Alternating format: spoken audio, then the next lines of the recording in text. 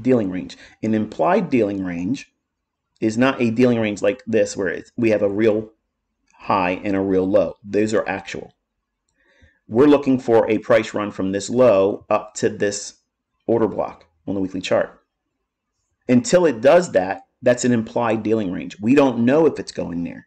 Anything can happen. A bomb could drop somewhere. Some kind of a hack that hits the markets. I expect that's going to be used in the future, by the way. But that run here, that is a implied dealing range. It has not really manifested yet, but we're seeing with anticipation that that's where the draw on liquidity is. The initial one was here. So now let's go and add our fib to this low. I know this stuff is amazing, and I could talk about this stuff all day long. All right, so right there, from this low to that high, which is the weekly order block, what I'm showing you there is the range. Okay, it's an implied dealing range. If we have that, look at the levels I have here.